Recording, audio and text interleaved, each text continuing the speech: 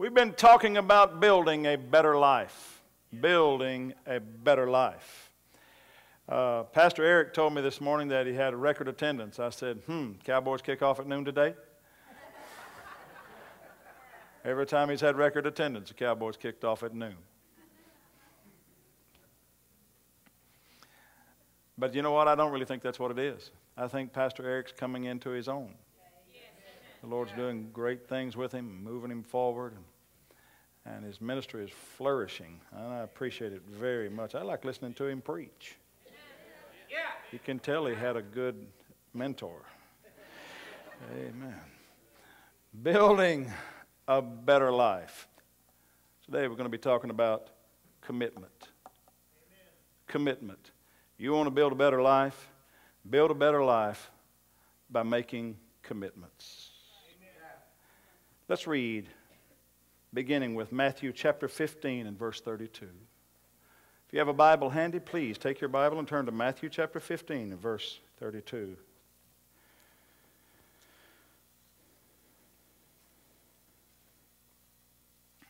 I want to send a shout out to my brother Marcus and my sister Suzanne Reidner up from Addison. Known these good folks for many years through our relationship with Christ for the Nations. Glad to have you all here today.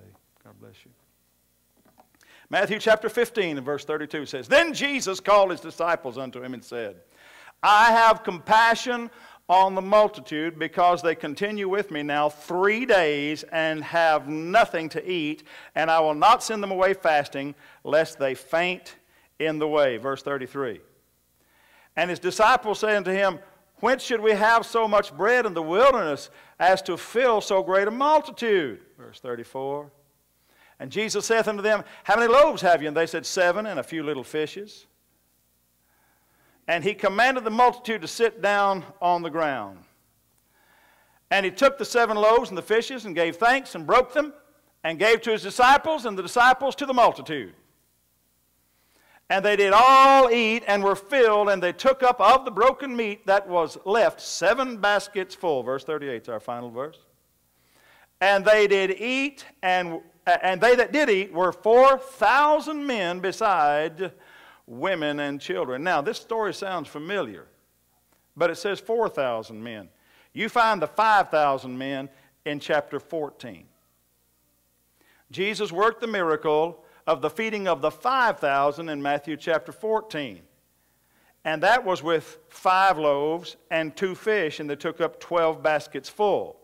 Here, they had 7 loaves and a few fish, and they took up 7 baskets full, feeding 4,000. Food that they had left over, no doubt, from the first feeding that they used to start a second miracle provision. Let me say something to you about this. It said there that when Jesus saw these people fasting for 3 days, fasting for 3 days with their wives and their children out there. Can you imagine them getting ready to go off to hear this preacher? Hey, let's go hear him. Let's go hear that rabbi from Galilee. Oh, he's preaching, and there's the working of miracles and signs and wonders taking place. Wonderful things. Let's get ready. Let's get all the kids together. And Mama says, okay, how are we going to feed our children? Oh, it'll be okay. Let's just go out there and see what it's about. If we don't like it, we can come home. All right. And off they go. Day 1, they find Jesus, and he's preaching. There's thousands of people there. He's preaching and praying for them and laying hands on them, and miracles are happening. And he's just teaching and preaching and teaching and preaching and teaching and preaching. They evidently stay out there all night with their wives and kids. And then day 2 comes along, and he's preaching and teaching and laying hands on them, and miracles and signs and wonders, and preaching and teaching. The same thing, same scenario over and over and over. Day 2 goes by, and they spend another night. They're off out in the wilderness. Now see, it's hard for North Texans to understand what wilderness is. But if you've ever driven through West Texas, lived out there for 15 years, I know what wilderness is. And if you don't know, let me just tell you something. It's centered around a place called Fort Stockton, Texas. Wilderness. You can't, it's not the edge of the world, but you can sure see it from there, they say. Just right out there. They were in the wilderness. That means there were no people around. Just them. Just this big crowd listening to Jesus preach. No stores, no gas stations, no place to get provision. The disciples said, how are we going to feed all these people way off out here? Who knows how long it took them to get there? And then on day 3 comes. All day long there. And that 3rd day, and Jesus said, you know, they've been with me 3 days. I'm going to feed them. Let me say something to you. His compassion came when he saw their commitment. Amen. His provision for them came upon their commitment to the Word. Yeah. Amen. Oh, well, I don't know why the Lord don't do something for me. Listen, the Lord's going to do everything He can for you if you'll commit to His Word. Yeah. You commit to hear His Word? Yeah, but man, the service sometimes goes past 12 o'clock. Hey, their service went past 12 o'clock 3 times. It went past a bunch of 12s. It went past noon. It went past midnight. It went past noon. It went past midnight. It went past noon. Wow. And they were still there having church. Still there. How many of you are glad you came to church today? Huh? Yeah. You're not going to starve. You're not going to starve if you get over on the Word.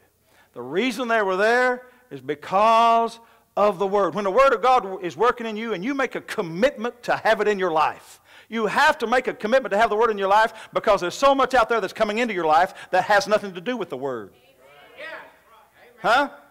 There's so much out there in this world that comes into your life that has nothing to do with the way God works, has nothing to do with God's principles, has nothing to do. I mean, they are exactly the opposite. They're thinking opposite than the way the church thinks, the way the church is supposed to think, the way the opposite from the way that God works. I mean, out there they say if you want money, you've got to hoard it.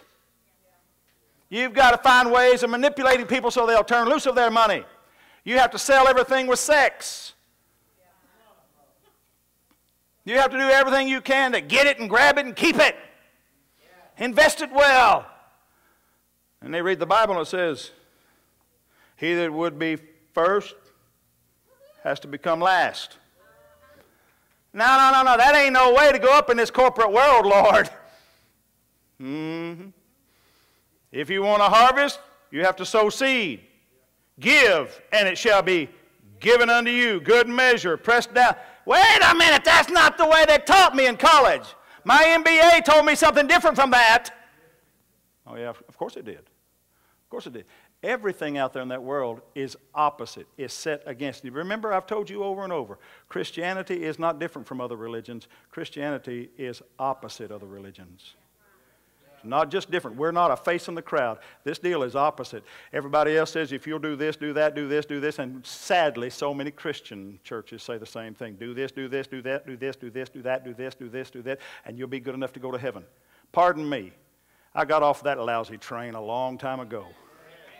I put my faith in Jesus, who guarantees me heaven. I put my faith in Him, and He guarantees me heaven because He's there. There's a man in heaven seated on the throne, saying, if you'll come the road I paved, you just come the road I paved. I made a road to you. He made a road to mankind from God. And men are still trying to work their way to heaven. Oh, all roads lead to God. Yes, they do. Straight to the white throne judgment.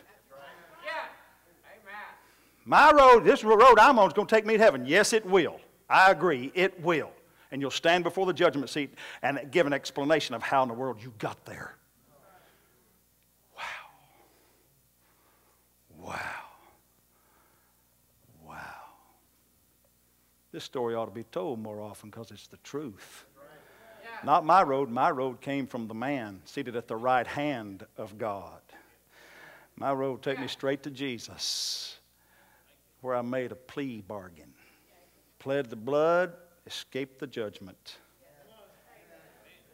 Any real believers in the house today? Woo, glory. I'm not hoping to escape judgment. I escape judgment the moment I put my faith in Christ.